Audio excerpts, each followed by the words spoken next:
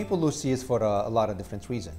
Cavities, decay, trauma, gum disease. When you lose a tooth, the first thing you want to do is to call us and let us know.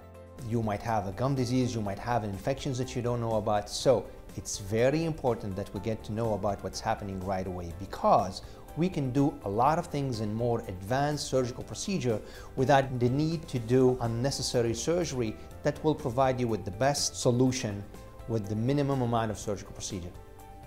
What we'll do first is we'll ask you to come in to have a consultation appointment.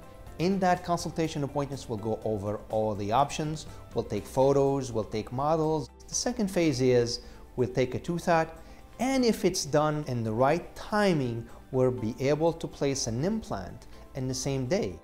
I think there is a major advantage of considering implant as a treatment of choice. The old days we used to recommend bridges, but now to think that we're gonna go ahead and grind healthy teeth so we can put a bridge on versus placing an implant in the same day where we're taking the tooth out, there's a huge advantage of implant.